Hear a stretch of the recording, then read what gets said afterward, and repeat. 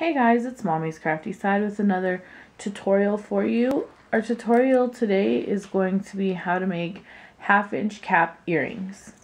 What you're going to need to do this tutorial is obviously 1/2-inch caps. They can come in color or silver. You're also going to need a pair of earring posts, which are a little flat piece on front. You can get that in different millimeters, so be careful because some are very tiny. And with the post in the back. Also, you're going to need 2 back stoppers and some 1/2-inch images of your choice. Okay?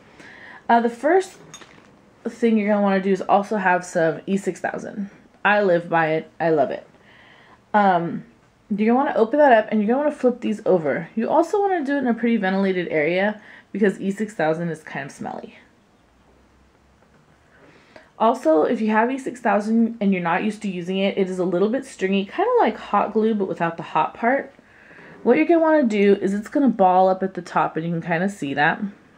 You push it in there, and then if you push down really hard as you put it in there, just really hard, real quick, it'll actually not string up as much.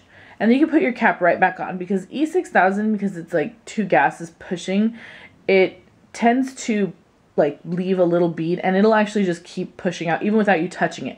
So you want to put your cap immediately back on. That was a pointer that I learned the hard way. I had it all over my fingers, so that kind of sucked. Now, you'll take your post and your cap with your little E6000 in it, and you're going to want to make sure that you push it all the way till the metal is touching the metal. And I hold it for about 25 seconds just so that it gets a good base. Now, once you've done that, I just leave it. What I'll do is I'll do like 10 sets at a time. And then I just leave them right next to each other to dry. I'll give them 24 hours to dry, but if I need them really quick, they're usually done within 30 to 45 minutes. Drying pretty well. So then I set those aside. Now, I already have some done that have been sitting out. So these are ready, and this is what they should look like.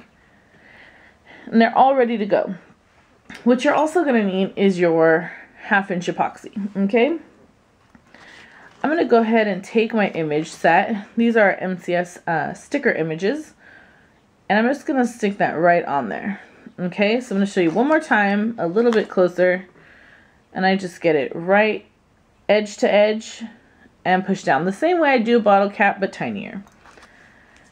Then you get your 1/2-inch epoxy, and you do the same with that, edge to edge, and push that on. I like to make sure that's pushed on really well, and ta-da, you've got your earrings. You want to make sure that the post is set in really well, so you may want to double check on your post and just wiggle it a little bit, and if it doesn't wiggle, you're all good. You can put these on earring cards, or you can put these just straight with a little gift, and I've seen them also put in just the really short little baggies. They do sell those at Michael's for I think you get 100 for $3, so it's pretty reasonable. And you've got your earring stoppers on them, and they are ready to wear. And that is all it takes to get your 1/2-inch post earrings. You can also do them on the hook, but I don't usually recommend that, only because if it's a child and it falls apart, they could try to eat it, because these are smaller than the regular bottle caps. We sell the posts 20, which is 10 posts, 10 backs, for $3 on our website, craftysidesupplyshop.com.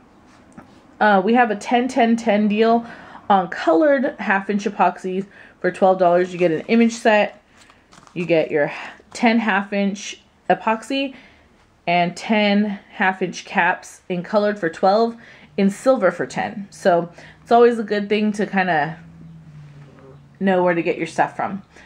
Anyway, hopefully that was really helpful. It's really quick, and again, you want to give this about 12 to 24 hours to ventilate. What I do is I do a whole tray of them, maybe 10 different sets. I'll leave them out. I'll put them out right before I go to bed. I'll leave them out, and then the next morning when I come out, they're ready to go, and I didn't have to stress myself out or wait. So, it just depends on your personal preference, or leave them out while you go to work during the day. Make sure your posts are set in really well. I recommend a wide a wide post, but if you like the smaller ones, that's fine. The wide one just gives it a lot bigger of a base, which I just think is a little better. And any of the images that you're going to use, I recommend using any type of super glue on the back if you can, if you're not using sticker images. Sticker images, though, are made to adhere to pretty much anything, so they'll work really well for you. Anyway, good luck making your earrings, and hopefully you'll be able to make some really nice gifts and products for your line.